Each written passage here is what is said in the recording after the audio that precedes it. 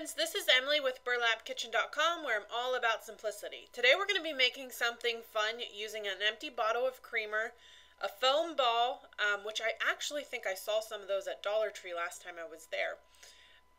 Then I'm going to be using a frayed knot paint line in marshmallow, some antique wax, a drop cloth, some cardboard that I corrugated. To do this, you just soak it in some warm water, let it sit for a little bit, a minute or two, and then the other part of the cardboard will pull right off, and then you'll have some corrugated cardboard to work with. Some wired twine. I have a makeshift funnel. So first we're going to work with this little makeshift funnel. I just got some paper and rolled it up. We're just going to add some rice to the bottom of this creamer bottle. You want to make sure you're working with a clean, dry bottle of creamer, empty bottle of creamer. We're adding some rice just for a little bit of weight.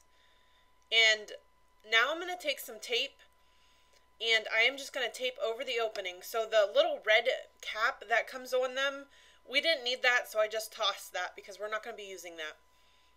So I want to make sure this is taped up really well because I don't want any rice to come out while I'm putting this project together.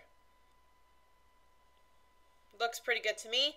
So now we're going to work with this drop cloth, and you can see I was trying to show you there. I got a little bit of coffee from my last project on there.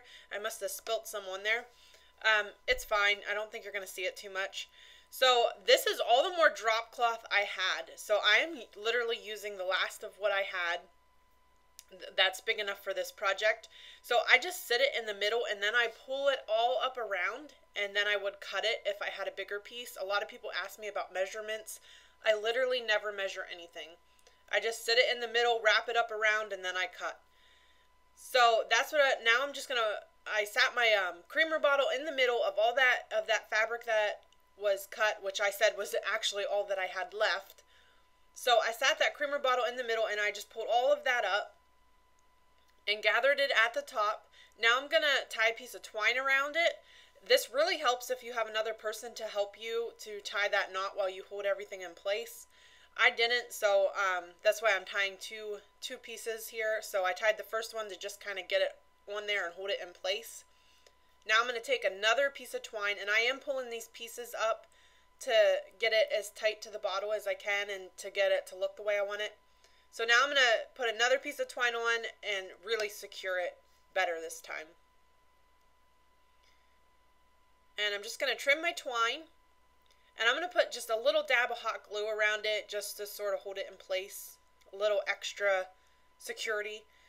And let's go ahead and trim this up around here. Now, if you wanted to, you could leave this longer for now and play around with the neck of the angel if you wanted to when you're finished. So just wait and see this finished project and go from there before you make yours. That way you can see how you want to do it. So now I'm going to take this foam ball, and I'm going to sort of do the same thing and just wrap it around the foam ball. I'm adding a little bit of glue just to hold everything in place good. And I'm just going to gather it up nice and tight down at the bottom. And then I'm just going to take a piece of twine and tie that around the base of the foam ball. And I'm going to go ahead and trim that up. And that is actually going to be the head of the angel. I actually don't even know if I told you guys what we're making yet. We're making an angel. So now I'm just going to go ahead and glue that on top. I want that fringe kind of sticking out over. You could do more fringe. You could do less fringe. I'm cutting a little bit off. And actually, after I did it, I wish I would have left a little more on there. But it is what it is, and I still think it's super cute. I'm going to go ahead and just glue that. Make sure you get when you glue that to the top, look at both sides of your pieces and make sure you have the nicest pieces to the front. I'm going to glue a little bit of that fringe down, and then I'm just going to fray this. I'm kind of going for a very like rustic, rough, fringy look on this one. So I went ahead and pulled some of those fringes out. Now I'm taking that corrugated cardboard that I told you about. Remember, we just soaked it in some warm water, and then we sat it to dry for like 2 minutes. And then that other piece of cardboard, you can see I have regular cardboard there. That just peels right off. And you'll have this cute corrugated cardboard to work with. So now I'm using a little bit of the Afraid Knot marshmallow paint, and I'm just going to dry brush this right on. And in the beginning, I showed you a different color of the Afraid Not paint line. I'm only using one color. I kind of changed my mind halfway through the project. So now I'm taking some antique wax and I'm sort of doing the same thing. I like to dip my brush in it and then wipe a little bit off and then go ahead and start brushing on.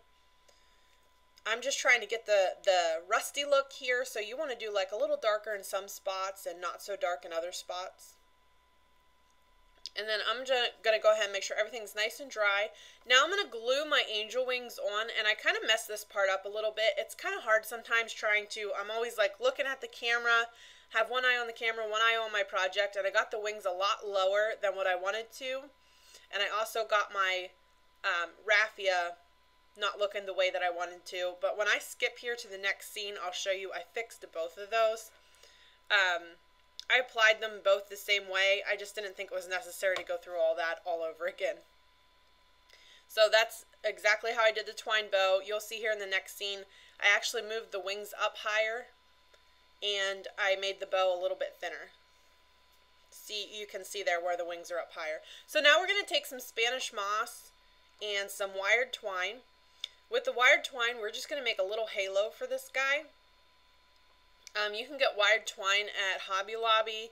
I heard they have it at Dollar Tree sometimes. If you can't find the wired twine, I think a silver or gold pipe cleaner would look cute for this project too. I'm just going to cut it to size, and now there's a little bit of wire. I kind of peeled some of that wire out.